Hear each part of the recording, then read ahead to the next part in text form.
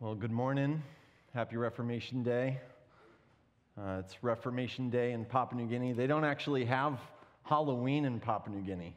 That tradition never made it there. But in the late 1800s, some Lutheran missionaries made it to the shores of Papua New Guinea, and Lutheranism took off there. And so they celebrate Reformation Day there every year instead of Halloween, which is wonderful. The bad news is that over time, sometimes our good traditions can become the only tradition, and we can lose sight of those things that actually matter, lose sight of God's word and what he has actually said. And that has certainly happened in Papua New Guinea, as people who don't have God's written word in their own language begin to just follow the ideas of mankind. So while they do have a Reformation Day, even that needs reforming. And so I'm thankful that you guys sent us to do just that. As many of you know, I'm not one of the preachers here, not one of the pastors here at Grace Bible Church. I am a missionary sent out by you to translate the Bible and plant a church in Papua New Guinea. 7 years ago, you sent out the Canns, the Dodds, and the Lamans to Papua New Guinea, and we've been laboring there ever since. You've since sent the Mitchell family and Amelia Brink as well, and we've been working there for 7 years to learn a language and a culture in order to preach God's word carefully and clearly in a language that they can understand. We're home on furlough for this year, and the elders have asked that I just share with you some of what I am learning, some of what I'm teaching in the tribe. Just this last year, we were able to start preaching God's word in the Doe language and bringing them from Genesis all the way to Revelation, showing them the truth of who Jesus, the Messiah, is, so that they can believe in him and be saved. And we've been there for 7 years now doing that work, and just now we're starting to see the fruit of that. And so it's just a privilege to be back with you guys. And I just wanted to take an opportunity on the front end of this sermon to thank you for sending us so well. It has been such an encouragement to Cassidy and I, and to our kids and to our teammates, as we see you guys faithfully follow the Lord, faithfully reading his word, faithfully trusting him in the midst of shifting circumstances, suffering, temptation. These things are not, Papua New Guinea doesn't have a monopoly on those things. Those things exist here as well. And to see you guys plodding faithfully and following our Savior is just an encouragement to us. It's one of the ways that you send us well. So thank you, Grace Bible Church, for that. For the last 2 Sundays, we've been in Genesis 5 to 8. We're looking at the story of Noah. Specifically, we want to see who is God. Who is God? Who is this God at the end of the world? And what did God do at the end of the world in Noah's day? So turn with me to Genesis. We'll be starting in chapter 7. Living in Papua New Guinea, we experience lots of earthquakes. It's on the ring of fire. A lot of earthquakes, a lot of landslides. Most of them are small, but so far, our family has been through 2 that were over 7 on the Richter scale. Our houses are built up on stilts, and so they shake a lot. So whenever there's a large earthquake, we just quickly run outside because the whole house is just going back and forth, and so we run outside. And I remember after running out of the house one time, we got out of the house, we're standing outside on what's our helicopter pad out there, and we're just looking at our houses, and they're just going back and forth like this, and I could feel the ground moving underneath us. And I remember thinking, like, where else do you go? Like, I've run out of the house, but the ground is shaking. Like, where do you go if the ground is shaking? Where do you go if everything around you is collapsing? And sometimes we experience that in a different kind of way, when we experience a deep loss. Maybe the loss of a job or the loss of something that we were hoping for or counting on. the loss of an expectation, or painfully, the loss of a loved one. This feeling of, what am I going to do now, can be really intense. Now magnify those realities, that feeling of, what do I do? Magnify that with the end of the world. The end of the world where everything you know comes to an end.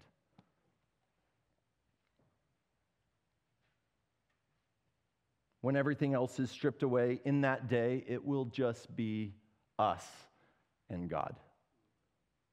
That's it. Do you know the God who is going to be there? Do you know where you stand with him? We tend to think of the story of Noah as a children's story, as something meant for Sunday school, or worse, perhaps just something meant for nursery rhymes. But oh, how we should become little children again. These stories, they are simple. And there is some simple truth to them, and we should know it. We should believe these words of God and hold fast to the simple truths that are here. Just because they're simple and clear and straightforward does not mean they're unimportant. We need to know the God of the Word. When I preached these sermons originally in the Doe language, I just wanted them to know who God is so that they can know who it is that they're going to meet at the end, so that they could see themselves rightly. Why is it that they exist in these mountains, in the jungle, in the middle of nowhere? How did they get there? What is their condition? And what rescue is provided for them? I think that's why you turn to the story of Noah. And what could be more urgent for you this morning than to know where you stand in relation to the God at the end of the world? So let's take some time to pray. That God would not just teach us as we read his word, but that he would change us. That he would give us hope and comfort by showing us who he really is. Would you pray with me? Heavenly Father, we need you.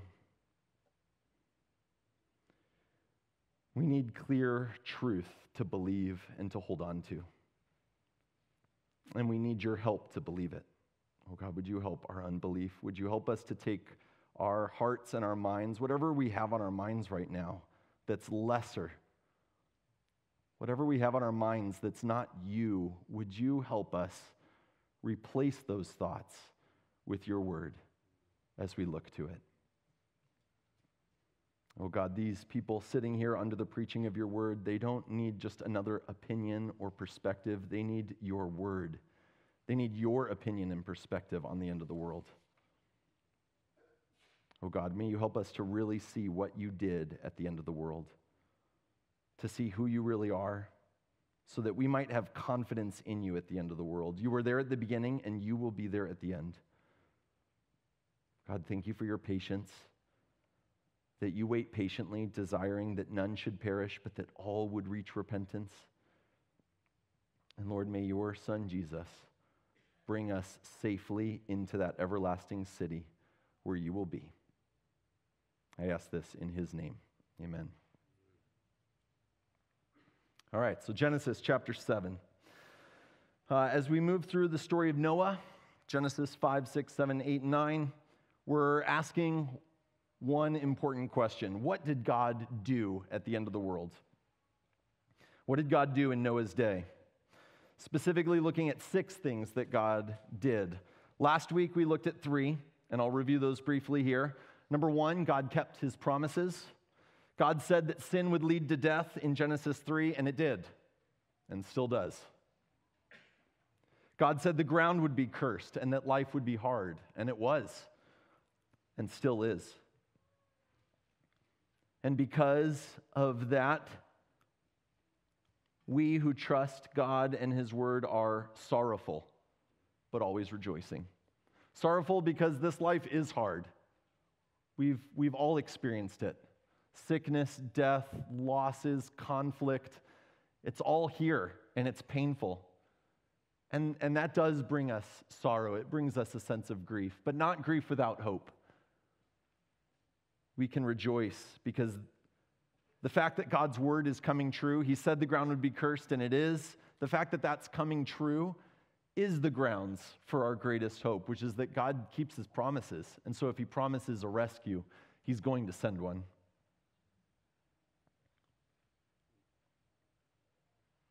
This world is not as it should be. Yet at the same time, we trust that the God who made it that way will keep his promise to crush the serpent and make all things new. God said a descendant of the woman would crush the serpent and his destruction. God would crush the serpent and his destruction of the wicked. And his preservation of Noah is in keeping with that promise. Everything that God does in this story of Noah is in keeping with the promises that he made. Number 2, we saw that God assessed mankind and condemned them. God knows everything and can correctly assess every person and fairly condemn them, justly condemn them. And as we saw and we'll see again today, the proper judgment of God is not a slap on the wrist. Don't do that again. The proper judgment of God is destruction.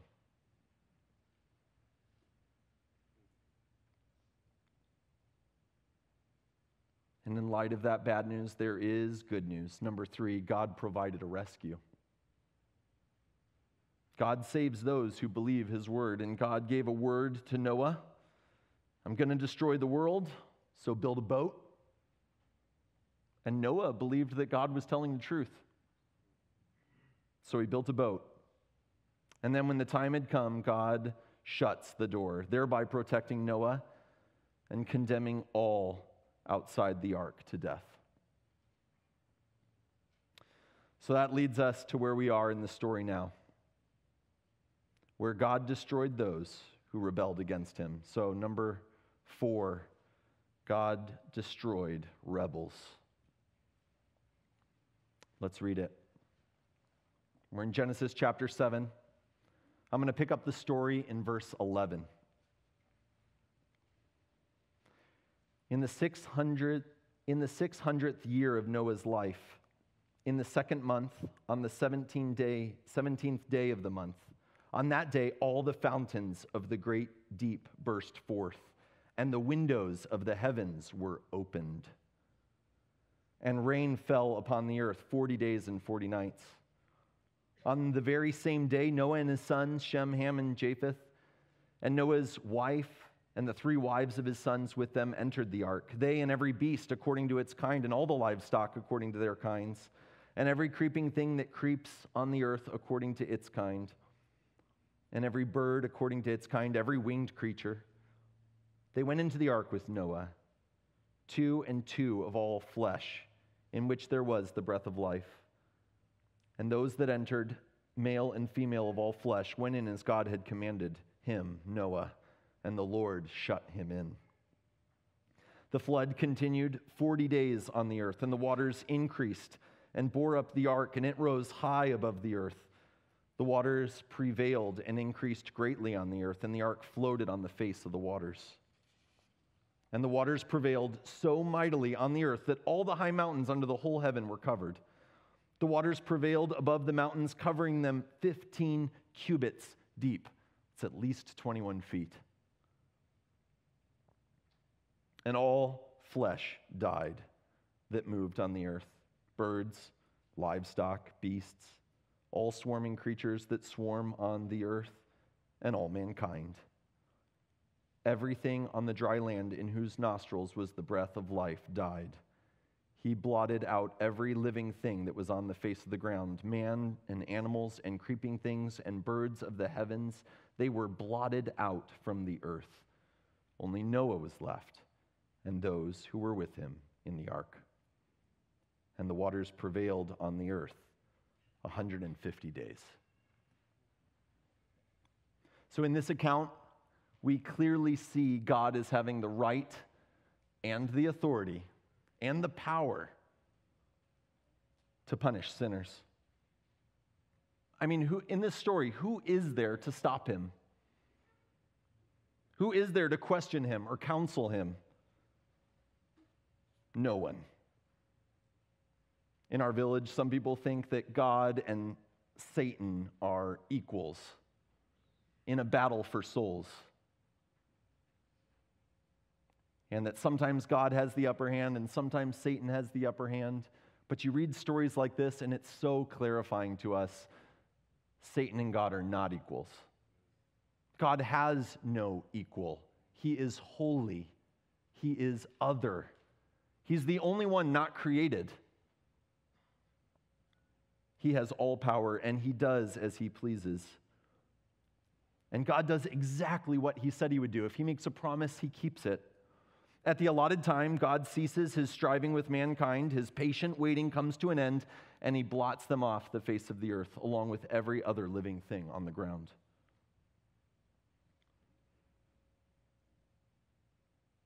Anyone not on the ark? God killed them. He covered the entire world in a massive, horrifying flood. Great mountains covered by a greater sea, all of them covered by at least 21 feet of water. This flood was worldwide. Look at what it says. It's not my opinion. This is just God's word. Look at what it says. Verse 19. And the waters prevailed so mightily on the earth that all the high mountains under the whole heaven were covered. All the high mountains under the whole heaven were covered. This is everything that's under the sky. I mean, what's under the sky? Everything that you know, that I know. This is true. And I'll just do a quick plug right here for a night service that was held at GBC back on May the 23rd of this year, where Dr. Clary of the Institute for Creation Research spoke regarding the dinosaurs and the flood.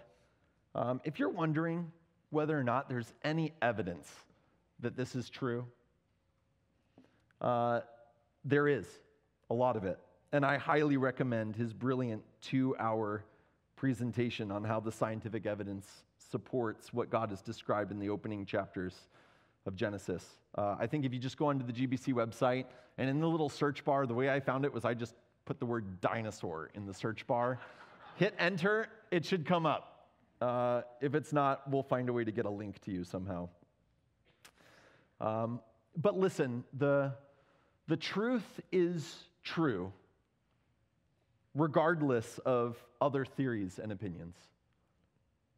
The truth is true. If all you have is God's word, if we didn't have Dr. Clary's awesome presentation, if all you had was this, you have enough. You have enough to know what actually happened in the past.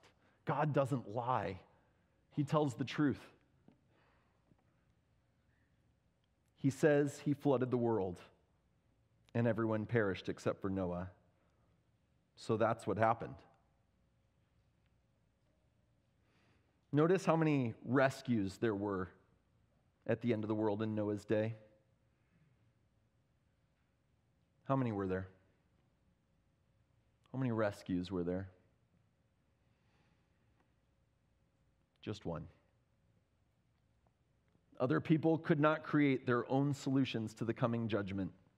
There was no other boat, no other raft, no uncovered mountain peak. Verse 23 says, only Noah was left and those who were with him in the ark. That was the only rescue. God destroyed all the rebels who were on the earth. All those people that we read about in Genesis 6 last week, mankind, the lovely daughters of men, the sons of God, the Nephilim, the mighty men of old, the men of renown, all of them were destroyed.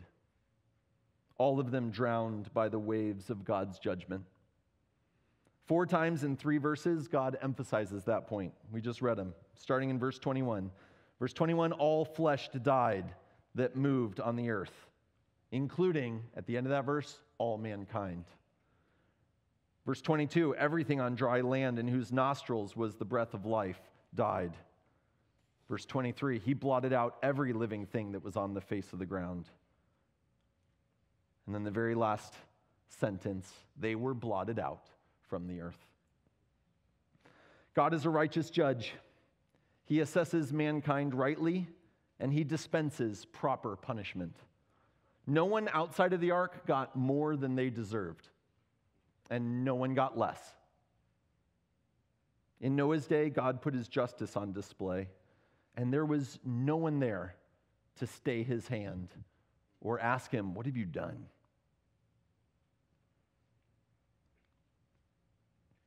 God did it perfectly. Only a small remnant was saved. 8 people. Small in number, yet massively important in God's redemptive plan. Massively important piece of God's faithfulness. For if God had made a complete end of mankind, then what descendant of Eve would there be to destroy the serpent? God has not forgotten his promises. These are weighty things for us to hear. For being a child's story, this is pretty dark. But all of this is so helpful for us. Speaking about the anger of God and the eternity of hell and the punishment of sin is not popular. It's not popular here, and I can tell you it is not popular in our village.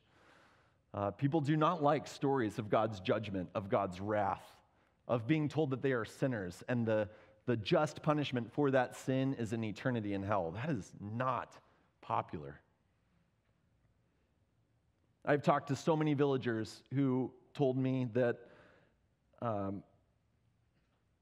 God's anger was exhausted at the flood.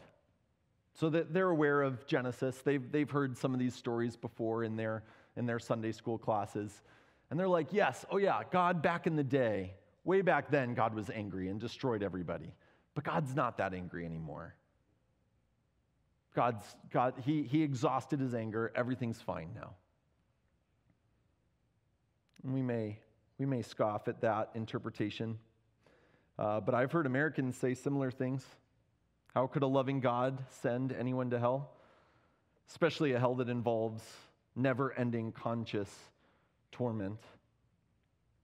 The argument usually includes an appeal to 2 Peter 3:9. God desires that none should perish.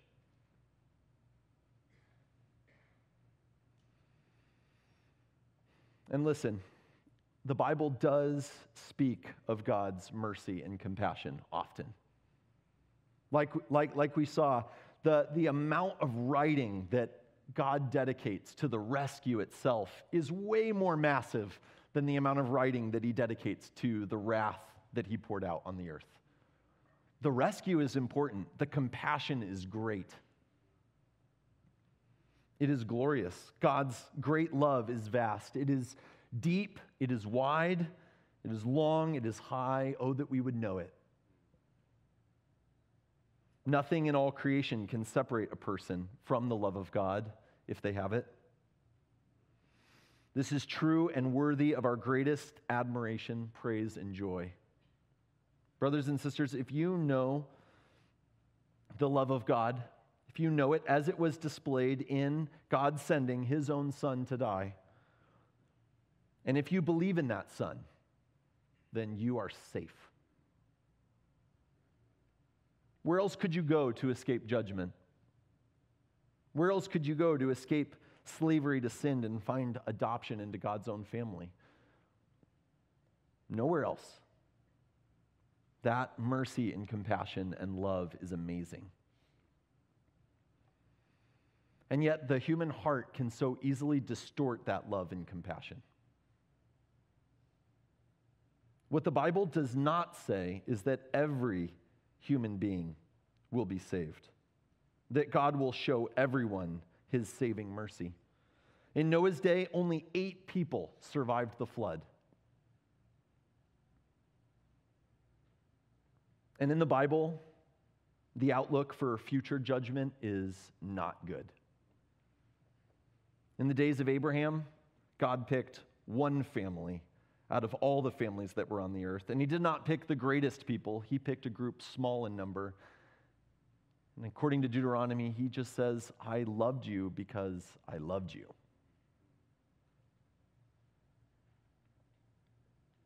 In Elijah's day, Elijah bemoans that Israel, God's people of promise, have forsaken your covenant, thrown down your altars, killed your prophets with the sword, and I, even I only, am left, and they seek my life to take it away. It was a lonely time to be a prophet. It's 1 Kings 19:14. And though Elijah was not really the only one, as God reminded him, still only a remnant was saved from God's judgment of Israel and its wayward people. And many of you will recall Jesus' words. Think about Jesus' words in light of what we've been saying here. In Matthew, in the Sermon on the Mount, enter by the narrow gate, for the gate is wide and the way is easy that leads to destruction. And those who enter by it are many. For the gate is narrow and the way is hard that leads to life. And those who find it are few.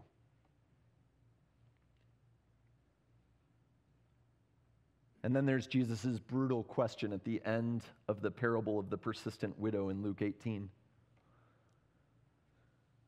Luke 18, verse 7, and will not God give justice to his elect, who cry to him day and night? Will he delay long over them? I tell you, he will give them justice speedily. That's good news. Now listen to this. Nevertheless, when the Son of Man comes, will he find faith on the earth?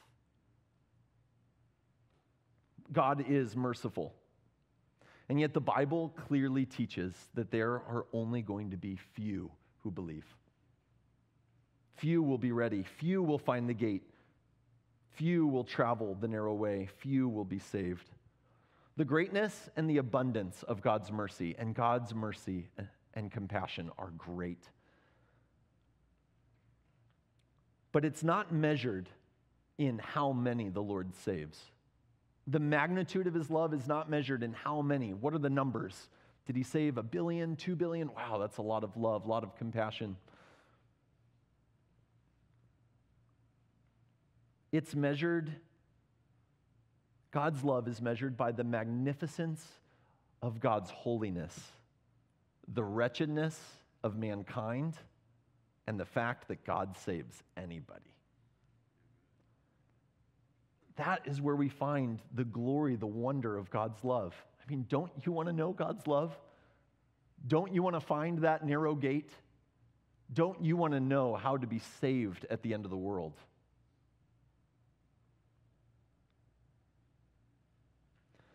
This brings us right back into the good news. Right back. The next thing we see that God did in Noah's day at the end of the world was God remembered Noah. Let's look at Genesis 8, starting in verse 1.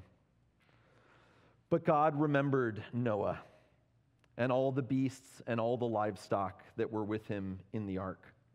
And God made a wind blow over the earth, and the waters subsided.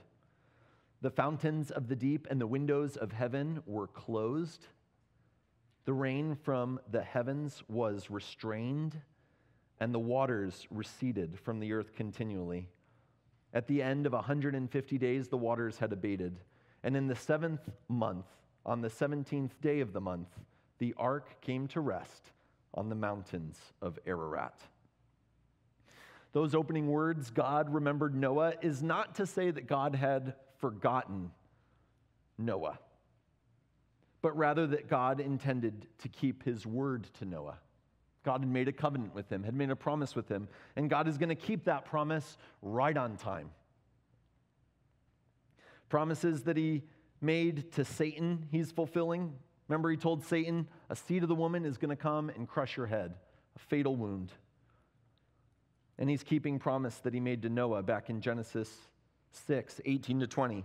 I will establish my covenant with you, and you shall come into the ark, you and your sons and your wife and your sons' wives, and of every living thing of all flesh you shall bring 2 of every sort into the ark to keep them alive with you. That's a promise, and God is not forgotten. Psalm 105:8 is helpful in this. It says, Yahweh our God remembers his covenant forever. He remembers forever. There is no forgetting with him. This is a divine calling to mind things that he wants to accomplish at the proper time, things not forgotten.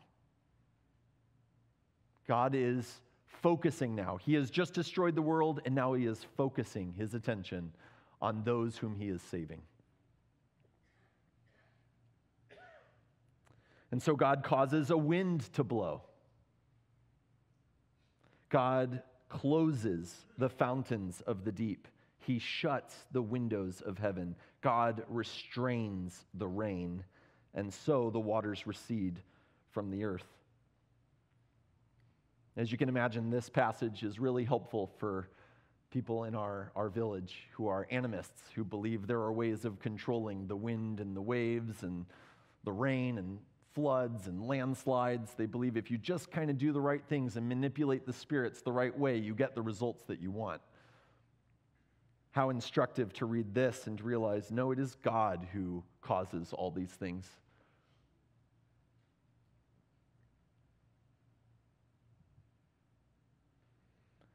And notice that God did not just provide Noah with a boat. That is one of the things he provided Noah with. But he provided him with all that was needed to get in and out of the ark. I mean, how do you dry up a wet, covered earth? God knows how to do that. He sends a wind, he stops the rain, stops the deeps from bubbling up, and he lets the waters go down, and he dries out the earth. So that eventually he can command Noah, once again, look at Genesis 8:15-19. Then God said to Noah, go out from the ark, you and your wife and your sons wives with you. Bring out with you every living thing that is with you of all flesh, birds and animals and every creeping thing that creeps on the earth, that they may swarm on the earth and be fruitful and multiply on the earth. So Noah went out, and his sons and his wife and his sons' wives with him. Every beast, every creeping thing, every bird, everything that moves on the earth went out by families from the ark. God provided a successful rescue. A successful rescue for Noah, his family, and the animals on board the ark. The ancient world came and went, and they were still alive. God preserved them. He kept them. So that's the flood story. God destroyed the earth with a flood. So now what? What's changed? Well, the world hasn't changed. Though drastically impacted by the flood and markedly less populated, the ground is still cursed. The flood did not wash that curse away. Death is still a part of the world. Mankind hasn't changed. Noah and his family and their descendants are all still evil from their youth, as we'll read. And if you read the rest of chapter 9, which we're not going to get to this morning, you get a glimpse of the dysfunctional nature of this family. Noah's drinking, Noah's son highlighting his father's shame, Noah cursing one of his grandsons. Everyone's still in need of a rescuer, still in need of a savior, still in need of that descendant of the woman, that promised one, a Messiah to come and rescue them. Chapter 11 finds Noah's descendants rebelling against God's command to fill the earth, building a tower to make a great name for themselves. So mankind is still very much the same as prior to the flood. But perhaps, not perhaps, definitely, most important, God hasn't changed. God hasn't changed. He is still keeping his word, still the only one worth fearing, still holy, still just, still providing a rescue. He tells mankind to be fruitful and multiply, to fill the earth. By chapter 10, the genealogy picks up again. The genealogies of the Bible, the search for the Messiah continues. So we'll bring our study of Genesis to an end with God's final activity in chapter 8. We started last week looking at chapter 5, how God kept all the promises that he made in Genesis 3. And now here at the end of Genesis 8, we see God making more promises. More promises. Promises that he will keep throughout the history of the world. At the end of the world, God made trustworthy promises. This is Genesis 8, 20 to 22. I will never again curse the ground because of man, for the intention of man's heart is evil from his youth. Neither will I ever again strike down every living creature as I have done. While the earth remains, seed time and harvest, cold and heat, summer and winter, day and night shall not cease. This is a promise of God. He knows he's going to be provoked by man's sin. He says, I will never curse the ground again because of man, for the intention of man's heart is evil from his youth. God knows he's going to be provoked to anger. Psalm 7:11 declares that God is a righteous judge, a God who feels indignation every day. Indignation. He hates sin. And think of how often you sin. And there's how many of you in this room? That's a lot of sin. And I'm in this room, and I sin. That's a lot of indignation. But he will never again strike down every living creature as he had done with a flood. There will not be another flood, and that is exactly what he tells Noah in chapter 9:11. I establish my covenant with you that never again shall flesh be cut off by the waters of the flood, and never again shall there be a flood to destroy the earth. I remember after I finished the story of Noah, we were just walking through the Bible, right? So we have not gotten to the story of Jesus yet. And I'm just teaching this same stuff, and one guy comes running up to me after our meeting, and he says, Zach, do you know where this boat is? We got to get on it. Or at least build one. Like he was convinced, this has got to be the solution. We need solution. They're always looking for solutions to make their lives bigger, better. And here was his attempt. Let's build a boat. And I said, Lupa, sorry. God says he's never going to destroy the world with a flood again. No need for a boat. But there is another rescue. There is another rescue.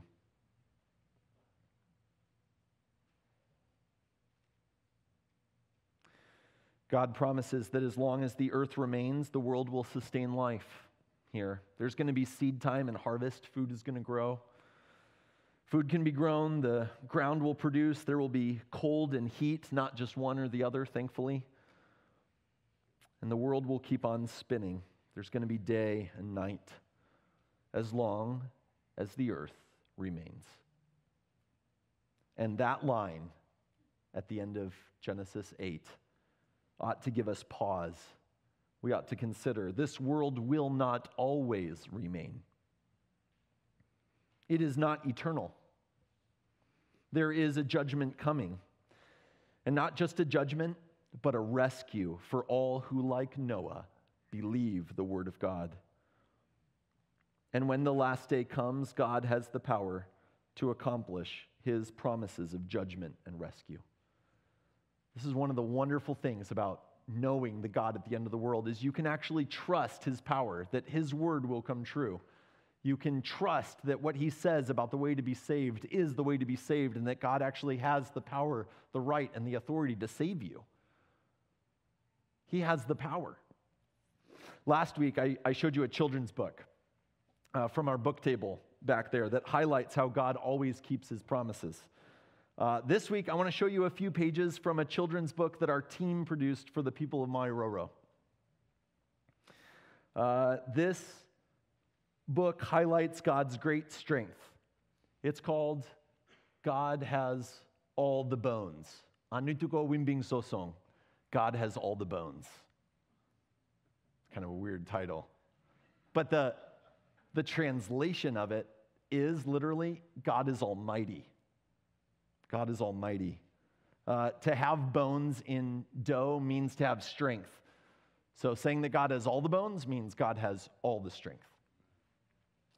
And then if we flip to the part of this story that's about Noah, this is what it says. Imeyate, Noah nimimbo pisiaro. Noah naruko unipare so sombo, o piminange te yangurimboro, anutuko arratero, rambaruru yerewe, yero ingaro. Asa Noah samakangowero, yukaku ye mironi, sip paraminku, Towaro. Isn't that encouraging? I'll translate it for you. After a while, Noah's mother gave birth to him. And in Noah's time, people, all of them, were doing very bad things. And because of that, God was angry and wanted to destroy them. All right, but Noah, he gave a helping talk to. He told them that talk, and Noah built a very large boat. And then flip the page over. It says, God sent water, a water that covered everything, a very big covering water. That came into being, and people, along with all animals, all of them, drank water and died. God has all the bones. Flip the page. But God, Noah's wife, his kids, and the animals that were with him on the ship, God helped them, and they were all right. God has all the bones.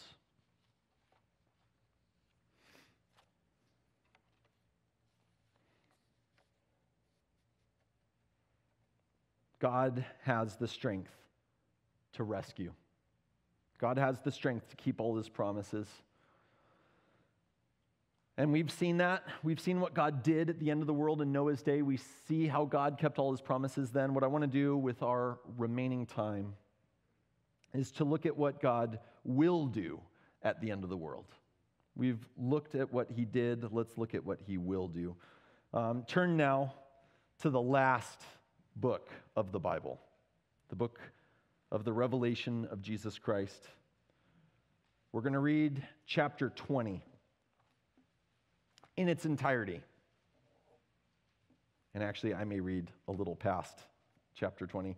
By the way, this is what I do in the village sometimes. I'm trying to translate God's word into the Doe language, then prepare lessons, and then teach those lessons. I need to get those lessons checked to make sure they communicate, and then I need to teach them. And sometimes there's just not enough time. And so one thing I've done is sometimes when I don't have anything else to say, I just open God's word and we just read giant sections of it. And it's really helpful. Now you've kind of heard the context of God at the end of the world. Now just read chapter 20 in light of what we're thinking about. God cursed the serpent and said a descendant of the woman would crush the serpent's head. God promised that. We saw that back in Genesis 3. God cursed the ground because of Adam, and since then has made it clear that this world will not last forever. We read God's word in Genesis 8 where God says, while the earth remains. And last week, we read God's word in 2 Peter where he says, by the same word, the heavens and earth that now exist are stored up for fire, being kept until the day of judgment and the destruction of the ungodly. And God will not only deal with those who do not believe in him, but he will rescue those who come to him and believe in his Son. And we get to see God keep his word in the future in this prophecy in Revelation 20. God has the strength and power to bring all of these things to an end. Let's read Revelation 20. Then I saw an angel coming down from heaven, holding in his hand the key to the bottomless pit and a great chain. And he seized the dragon, that ancient serpent, who is the devil and Satan, and bound him for 1,000 years, and threw him into the pit, and shut it, and sealed it over him, so that he might not deceive the nations any longer until the 1,000 years were ended. After that, he must be released for a little while. Then I saw thrones, and seated on them were those to whom the authority to judge was committed. And I saw the souls of those who had been beheaded for the testimony of Jesus and for the word of God, and those who had not worshipped the beast or its image, and had not received its mark on their foreheads or on their hands. They came to life and reigned with Christ for 1,000 years. The rest of the dead did not come to life until the 1,000 years were ended. This is the first resurrection. Blessed and holy is the one who shares in the first resurrection. Over such, the second death has no power, but they will be priests of God and of Christ, and they will reign with him for 1,000 years. And when the 1,000 years are ended, Satan will be released from his prison and will come out to deceive the nations that are on the four corners of the earth, Gog and Magog, to gather them for battle. Their number is like the sand of the sea. And they marched up over the broad plain of the earth and surrounded the camp of the saints and the beloved city. But fire came down from heaven and consumed them. And I'll pause right there just to say, did you notice the number discrepancy of those judged versus those saved? Satan's going to come out at the end of Jesus' reign here on earth. And he's going to deceive the nations, and he's going to be successful, incredibly successful. Their numbers are like the sands of the seashore. Massive, massive army will come and is going to surround, look what it says, surround the camp of the saints, the beloved city.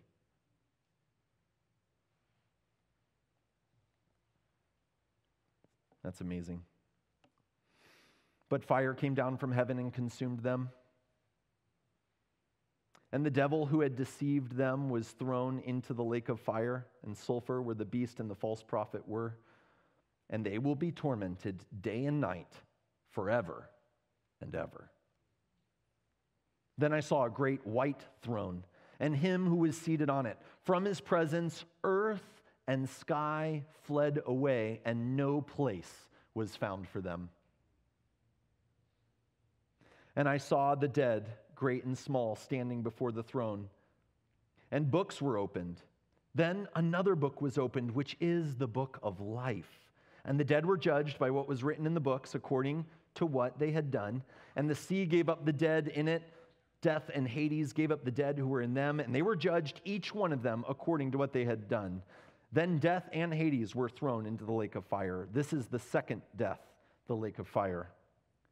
And if anyone's name was not found written in the book of life, he was thrown into the lake of fire. Let's keep going. 21. Then I saw a new heaven and a new earth, for the first heaven and the first earth had passed away, and the sea was no more. And I saw the holy city, New Jerusalem, coming down out of heaven from God, prepared as a bride adorned for her husband. And I heard a loud voice from the throne saying, "Behold, the dwelling place of God is with man. He will dwell with them, and they will be his people, and God himself will be with them as their God. He will wipe away every tear from their eyes. Death shall be no more. Neither shall there be mourning, nor crying, nor pain anymore, for the former things have passed away. And he who is seated on the throne said, Behold, look, I am making all things new. In the last day, God is going to keep his promises. All of them. We saw how God cursed the serpent in the ground, and that serpent, the devil, Satan, will be dealt with and will be tormented forever and ever. He just does not win. He will never be released again. This ground, the old heavens and the old earth, will be done away with. Revelation 20:11 says, the heaven and earth are going to flee from the presence of the one who sits on the throne.